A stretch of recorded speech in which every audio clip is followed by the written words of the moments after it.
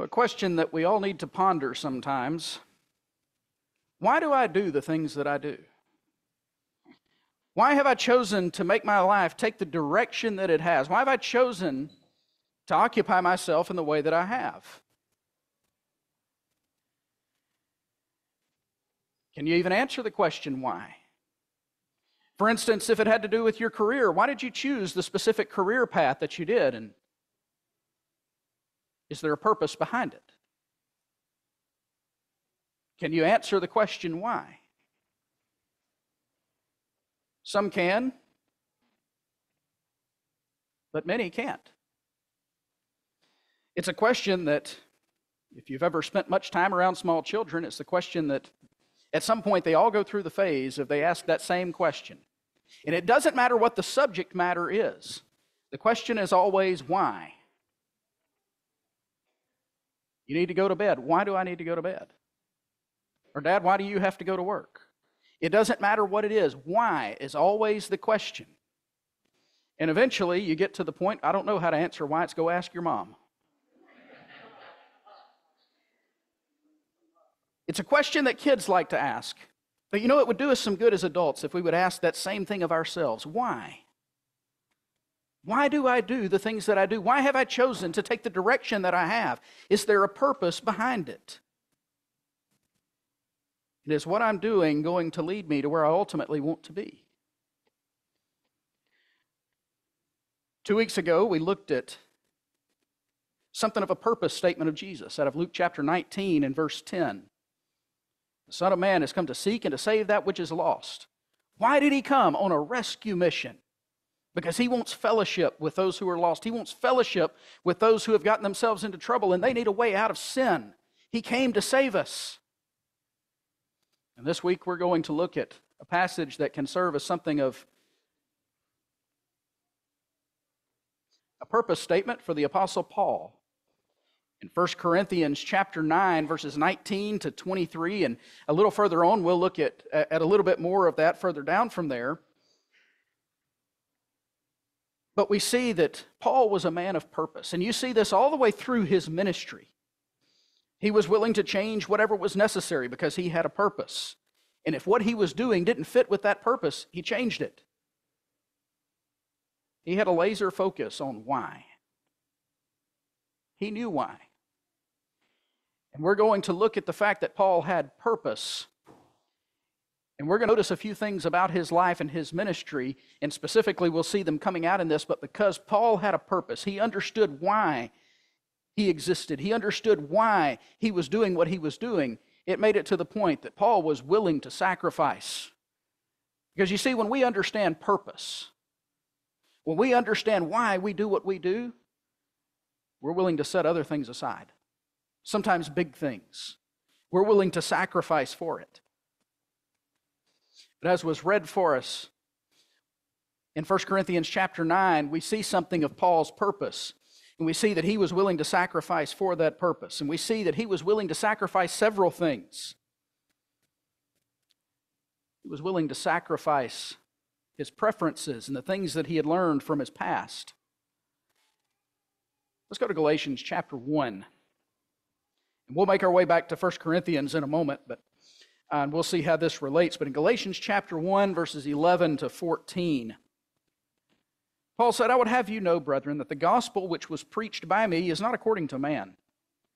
For I neither received it from man, nor was I taught it, but I received it through a revelation of Jesus Christ. And so we see the foundation of Paul's beliefs. We see the foundation of his purpose is that the message he had didn't come from a man. It didn't come from someone that made it up. It came from God himself.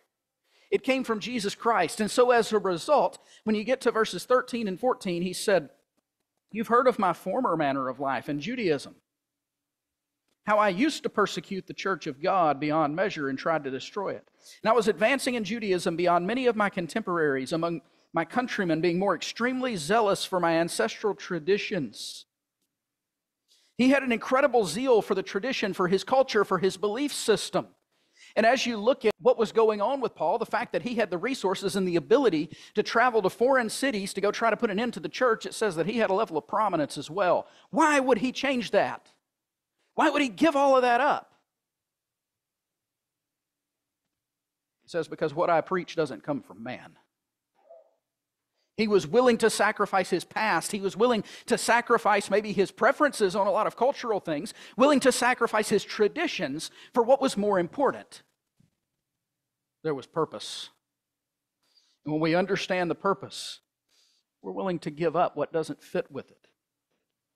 Let's go back to 1 Corinthians 9 again, and I want to look a little more closely at a few of the verses that were just read for us. 1 Corinthians 9, verses 19, 20, and 21. As we look at what he sacrificed there, he says, "For though I'm free of all men, I've made myself a slave to all men." Verse 20, "To the Jews I became as a Jew." Verse 21, he says, "To those who are without law, he became as one without law." A slave to all men. Or like a Jew. Or like a Gentile, depending on the situation. Now, especially that third one, that he became as one without law, in order to be able to win those without law. Think about how hard that would have been for someone who is a Pharisee. When he walks in and he's trying to convert a Gentile family, a group of Gentiles, and he's sitting there having fellowship with them, and a big part of fellowship in that day was table fellowship, and one of them says, "Do you want a bacon sandwich?"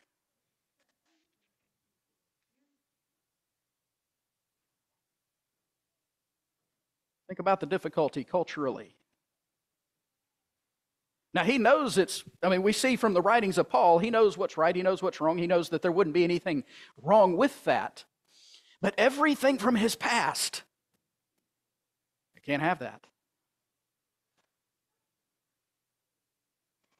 To those without law, I became as without law. He was willing to sacrifice because he had purpose.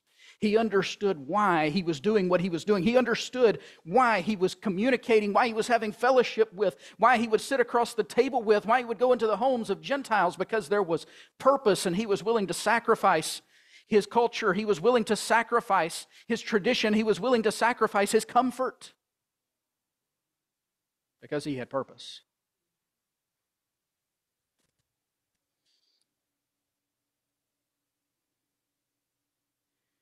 And when we look at that past, he was willing to sacrifice. You see over in Philippians chapter 3, he gives us something of his resume from his past here. In Philippians 3, 4, 5, and 6, he says, "Although I myself might have confidence even in the flesh, if anyone else has a mind to put confidence in the flesh, I far more." He said, if somebody can boast about being a Jew, if somebody can boast about their pedigree, if somebody can say, "Look how great I am," from the standpoint of the flesh, from the standpoint of Judaism, he says, they don't have anything on me. Verse 5, "Circumcised the 8th day of the nation of Israel, the tribe of Benjamin, a Hebrew of Hebrews, as to the law, Pharisee, as to zeal, a persecutor of the church, as to righteousness, which is in the law, found blameless." He says they're a Hebrew of Hebrews. He was the best of the best. He graduated at the top of his class. He could boast. If anybody else could boast, Paul says, "Oh, I've got you beat." And he could give his resume line by line, and he could put anybody to shame. And he says, later on, and we'll read in a few minutes, we'll see that he gave all that up. He was a success by Jewish standards, with nothing to gain but persecution and hardship for turning to Christ. But he turned to Christ anyway. And we see exactly what he traded it for in 2 Corinthians 11. Paul gives quite the list of things that he faced for coming to Christ. In 1 Corinthians 11, beginning in verse 22, "Are they Hebrews? So am I. Are they Israelites? So am I. Are they descendants of Abraham? So am I. Are they servants of Christ? I speak as if insane. I am more so. In far more labors and far more imprisonments, beaten times without number, often in danger of death. 5 times I received from the Jews 39 lashes. 3 times I was beaten with rods. Once I was stoned. 3 times I was shipwrecked. A night and a day I've spent in the deep.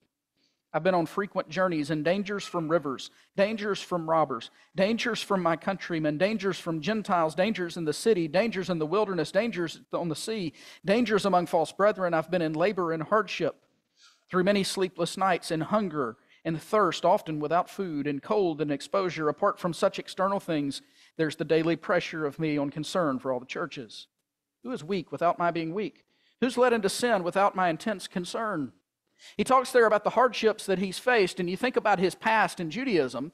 He had the resources, he had the means, he had the prominence to be able to travel around to try to put an end to the church. He gave all that up to go hungry. He gave all that up to be drug out of Lystra and stoned and left for dead. He gave all that up. We go back to Philippians 3 and keep reading. See, he gave all that up because he had purpose. Philippians 3, beginning in verse 7, he says, "But whatever things were gain to me," what was gain? All those things he could boast about in that previous section we read a moment ago in Philippians 3. All those things that were gain to me, whatever was gain to me, those things I've counted as loss for the sake of Christ. More than that, I count all things to be loss in view of the surpassing value of knowing Christ Jesus my Lord, for whom I've suffered the loss of all things, and count them but rubbish, that I may gain Christ. It may be found in him, not having a righteousness of my own derived from the law, but that which is through faith in Christ, the righteousness which comes from God on the basis of faith, that I may know him and the power of his resurrection and the fellowship of his sufferings, being conformed to his death, in order that I may attain to the resurrection from the dead.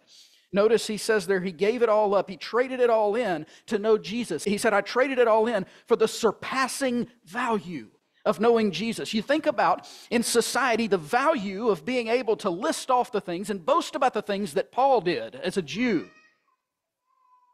That had value. He traded it all in to be persecuted. He traded it all in to go hungry. He traded it all in to be imprisoned. He traded it in to be stoned. He traded it in to be hated. Because knowing Jesus is more valuable. He understood why. He understood his purpose. And as a result, when we understand purpose, we're willing to sacrifice. We're willing to give up. We're willing to pay whatever it takes. Because it's just that important. Paul was willing to sacrifice, but if we keep looking at this passage, we find that he had a focus. He was willing to sacrifice, and he was focused. It had a specific point. He didn't sacrifice for the sake of sacrificing. He sacrificed, as we see, so that he could know Christ, but also that he might bring others to him as well. He had a focus unlike any other. He wanted as much as anyone ever has to do what God wants. Now, if you look at his past, before becoming a Christian, you see that same determination, that same focus. As Paul retells some of his past in Acts 26, we see that. And so the fact that he was focused on trying to do what was right never changed. It was just his understanding that did. So in Acts 26, verses 9 through 11, he said, "So then I thought to myself that I had to do many things hostile to the name of Jesus of Nazareth. And this is just what I did in Jerusalem. Not only did I lock up many of the saints in prisons, having received authority from the chief priests, but also, when they were being put to death, I cast my vote against them. And as I punished them often in all the synagogues, I tried to force them to blaspheme. And being furiously enraged at them, I kept pursuing them even to foreign cities." He had prominence, he had authority, he had the resources to travel because he was focused on doing at the time what he thought was right.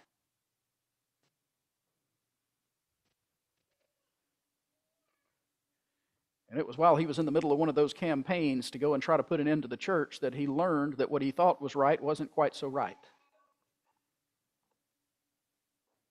His focus never changed, but he learned the truth. And so his direction changed drastically. Let's go back again to 1 Corinthians 9. We talked a moment ago about the sacrifice that he made, that he became as To the Jew, he became as the Jew. To those without the law, he became as without law. He made himself a slave to all. He met people where they were at. He sacrificed, gave up comfort, gave up tradition, gave up what he would prefer. Why? 1 Corinthians 9, verse 20. To the Jews I became as a Jew. Why? So that I may win the Jews. Verse 21, to those who are without law as without law. Why? It says, though not being without the law of God, but under the law of Christ, so that I might win those who are without law. Verse 22, he sums this up, to the weak I became weak, that I might win the weak. I become all things to all men, so that I may by all means save some. His focus throughout his ministry. By all means, he says, I'm willing to do whatever it takes. He has one focus, one goal, one purpose. Salvation for as many people as possible, to bring people to Jesus Christ. He said, I gave up everything for the surpassing value of knowing Christ Jesus my Lord. And he says, I'll do anything, I'll go by all means, by any means. I'll do whatever it takes so that more people can know him.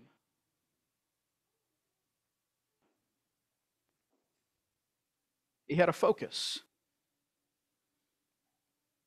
And this defines him throughout Scripture, throughout his ministry.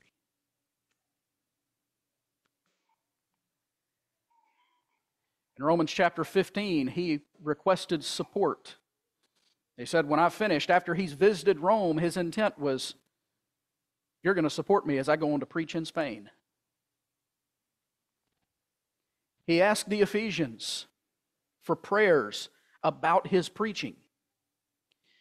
He requested the Colossians for prayers concerning his preaching, concerning his opportunity to be able to share the good news. You see that in multiple of his letters. Pray for opportunities. Pray that a door will be open. Pray that I'll speak boldly. Pray that I can make it plain. Pray that I can preach Jesus. He was focused, and you see that defining his entire ministry. The one that I find really remarkable is there in Philippians chapter 1. In Philippians chapter 1, beginning in verse 12, you know, there wasn't really anything that anybody could do to make him be quiet. Let's get him arrested. He said, okay, I'll preach to the guards. Now I want you to know, brethren, that my circumstances have turned out for the greater progress of the gospel, so that in my imprisonment the cause of Christ has become well known throughout the whole Praetorian Guard and to everyone else. The whole guard knows about Jesus now. The most of the brethren, trusting in the Lord because of my imprisonment, have far more courage to speak the word of God without fear. Some, to be sure, are preaching Christ from envy and strife, but some from goodwill. The latter do it out of love, knowing that I'm appointed for the defense of the gospel. The former proclaim Christ out of selfish ambition, rather from pure motives, rather than thinking to cause me distress in my imprisonment. Verse 18, notice, what then?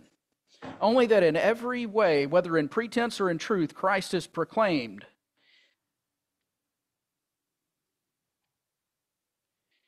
And this man who is sitting in a Roman prison, chained to a guard, unable to travel as he pleases, unable to do what he pleases, doesn't have his freedom, he says, in this I rejoice. Paul had a focus. If he was free, he traveled around to the different cities, different places, and he said, I'll talk to anybody, Jew or Gentile, whoever I have opportunity about Jesus. If they put me in prison, guess what? There's a guard sitting next to me. I got a captive audience.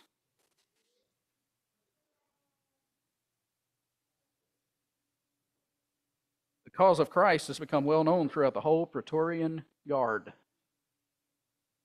Paul had a focus, and he didn't allow anything to get in the way.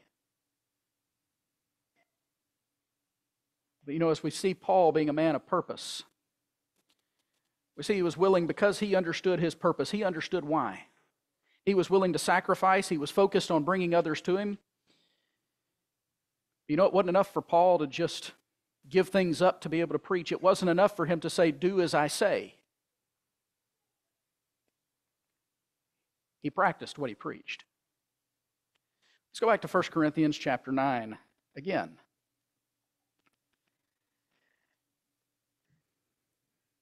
practiced what he preached. And we're going to read a little bit further on in the text in 1 Corinthians 9.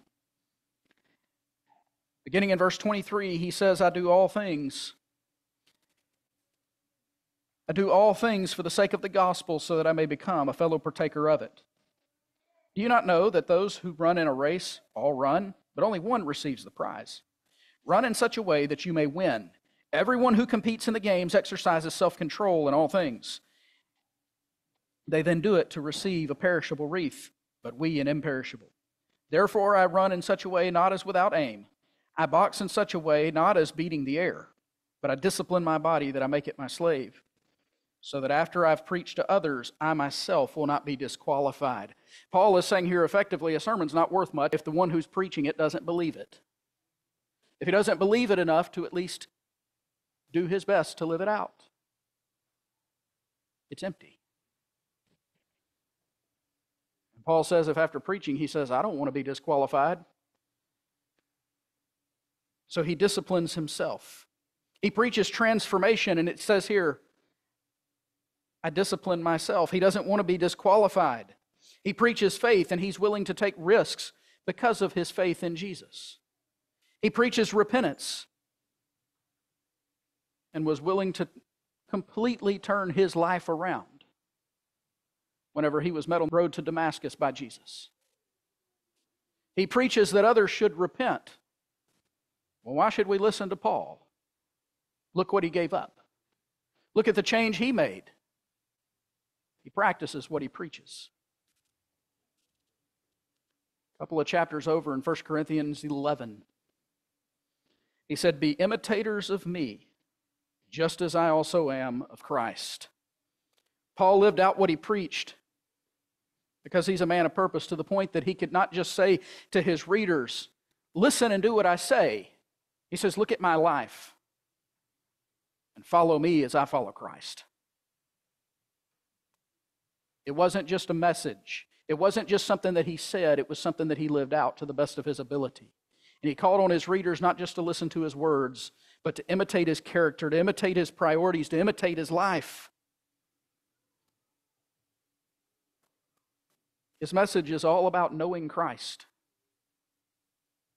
We see Paul as a man of purpose. He gave up everything for the surpassing value of knowing Christ, and he says, and I'll do anything to bring others to know him too.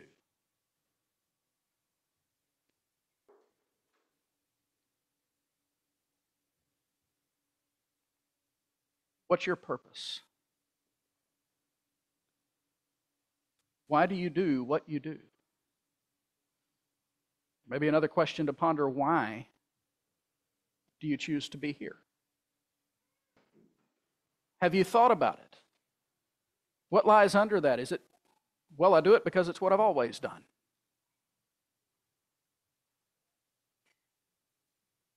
But that's not a purpose. That's a habit. What's the purpose? What's the purpose in your life? Why do you choose to do the things that you do? And are you using the things that you do to fulfill God's purpose for your life? To know him better and to bring others to him? We see Paul was a man of purpose. He used every opportunity, every venue, every chance he could to bring others to Christ. But what about you? Is your purpose aligned with God's purpose for you and for his creation? We're going to sing an invitation song in just a moment. And you have the opportunity this morning to make the decision that you're going to fulfill the purpose that God has for you. Ultimately, to be in fellowship with him, to know him. If you're not a child of God, you have the opportunity this morning to be in fellowship with God, to leave here with a relationship with God through Christ. Christ came to this world with purpose, to seek and save the lost. Paul went preaching with purpose. Do anything that it takes to bring others to know Christ. You have opportunity this morning to fulfill God's purpose for you to know him. If you'll turn away from your sins and be united with Jesus in the waters of baptism, you can become God's child. Or this morning, if as a Christian, maybe you've been focusing on other things. Maybe you've made your purpose about something other than Christ. You have opportunity this morning to recommit, to make the necessary changes, to align your purpose with the purpose that God has for you. And if we can assist you in that, we invite you to come right now. All together we stand and sing.